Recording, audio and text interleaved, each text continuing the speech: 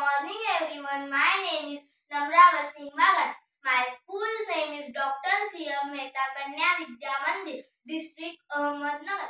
I am presenting our speech. Speech in water. Water is very important for our life, and without water there is no life. Water is colorless, tasterless and odorless liquid. Rain, river, lakes and ground water are the main source of water. We use water in many purposes like drinking, cooking, food and cleaning. Water is also used for generating electricity. Water is also used for growing plants, trees and for farming. Water is also used in industries for their development.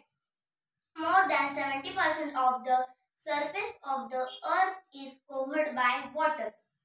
Only 3% of the entire water on the earth is fresh water. We should use rainwater harvesting to save water. Water is called life. Water is source of life. We waste a lot of water every day. Thank you friends. Jai Hind, Jai Karna.